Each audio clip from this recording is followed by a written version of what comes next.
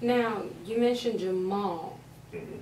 Describe Jamal. What does his hair look like? What does he look like? Jamal looks like an African American boy. He's not though. He's part half Jamaican, and his father's African American, and he has thick, coarse, curly hair.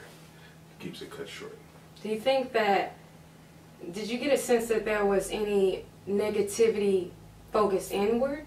Do you think that he may have internalized some of those feelings about nappy, bad hair, or was it solely a reference of beauty for women? Oh, no, I definitely think he internalizes that. And again, nothing explicit would let me know that. He didn't say, I hate my hair. But you can tell just by what people like, what people are around in terms of how they see themselves as well. So it wouldn't surprise me to know that he had some negative self-images of himself in looking on how he assessed women's hair.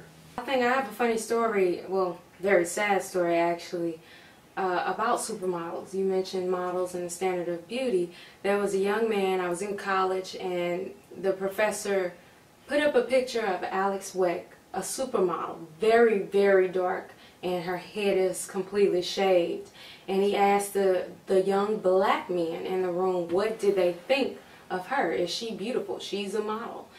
And there was a consensus that she was not attractive. And one young man said that, she's absolutely not because she's super dark, very thin, but at the top of the list was that she's bald-headed, and very dark. Those two things were like at the top of the list. But the sad part about it was he looked over at his friend who was like a mirror image of Alex Weck, and she just had this look of disgust and, she was very sad, and you could tell. And he began to cry. He really cried, boo-hoo tears, because he didn't realize that that's what he was doing. He was taking in these images, and he was pretty adamant about why she was so ugly, but didn't realize that he was insulting his own friend. Yeah. And so I think that that's the history of why, everything that you described is the history of why these preferences exist. But the reason that they persist, I feel, is that it's deeper. It's ingrained in us, and we carry it on. Because it's reinforced by society. And so, the question I often ask to black men is, what is beautiful to you? Because I honestly feel that it's directly related to what young black women feel is beautiful. And I guess my question to you is, how do you feel about that relationship? You already talked about Jamal and how you combat that, but why it still persists, and how we can, other strategies about how we can attack it, I guess. Well, in terms of attacking it, it's all about information, and education is power, and education is the power to change these long standard and commonly held views. And so things like this getting published and getting out there so people can see them. So I think that is the fix to it, but it's definitely slow and a long time in coming. And my own personal experience is when I was in college and I was dating, for me it was light skin and long straight hair is what I thought was the standard of beauty. And just so happens, and it's not by accident, that the woman I married was light skin, light eyes, and long straight hair. And so I certainly my auntie, okay, keep going. I certainly have fallen directly into this, how I describe Jamal. I was Jamal at 14 all the way, of course, through being an adult.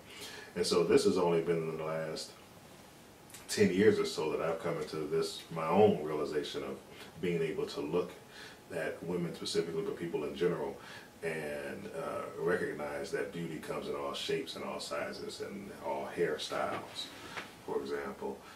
So it's a matter of time, and for me that's what it was. It was education, it was reading, it was seeing, and kind of understanding how the media works, and understanding, that the things we see, somebody has made a decision about the placement on the page. For example, in print ads, you see in newspaper ads for a movie, there's a degree of importance, and the person whose photo is on the right is the person who's the most important, and then it goes from right to left and top to bottom.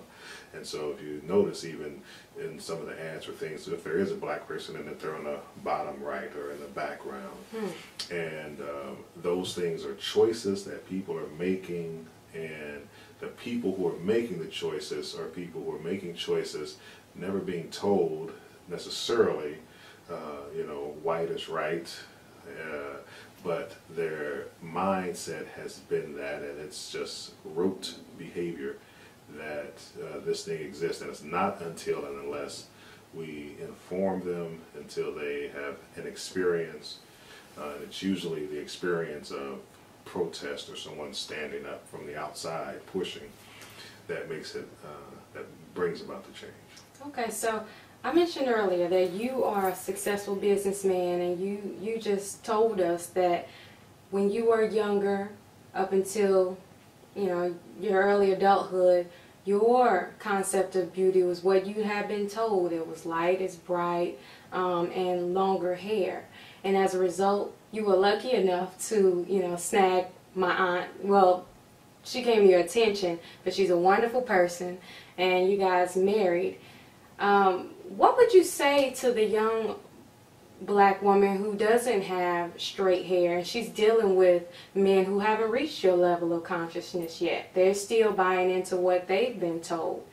And that woman says to you, I just want to be loved. I want the future successful businessman. You know, politics aside, I want to be beautiful. You know, and I want a black man to acknowledge my beauty. But you still, I'm assuming, you still want to relate to her to affirm her own beauty and her own, you know, hair, and accept herself. What do you say to that young woman? Well, I mean, it's very challenging, of course, because you can say one thing in terms of, you know, be yourself, but if the woman's goal is to achieve this relationship, and particularly with someone who she knows has the view that society has, that type of advice is really unrealistic. So I think it really is a matter of each woman serving as that point of education, and bringing it up when they can in terms of helping each person that they interact with. So you're in a relationship with somebody, and early on, of course, you don't get into discussions about hair politics, but right. Perhaps on the third or fourth date, you bring up to a potential suitor someone that you think is interesting and you want to spend more time with. You know, what do you think about these different things? And you start to direct their knowledge, and you form and shape them. And women have been doing this for years in terms of taking men who are unfinished, if you will, and forming them into the man that they want and the man that they desire. So I would advise a woman in that position to have that mindset that, yes, this person perhaps isn't informed, this person perhaps doesn't have the knowledge to know and appreciate you for who you really are, and maybe you do initially have to have the facade, as we all do. We're all not our blemished selves initially. When we meet someone, we put our best foot forward. So perhaps that best foot might include a weave. It might include that relaxed hair, and you allow that. You get to know the person, and then you become the educator, just like African Americans are for long times become the reason that some European Americans understand racism, from a one-on-one interaction, being able to ask questions, or in some cases put their foot in their mouths, and have an African American friend or colleague say to them, hey, look, what you said there was inappropriate, or that joke was out of line. And so we have to be the seekers of the change that we want. Fine.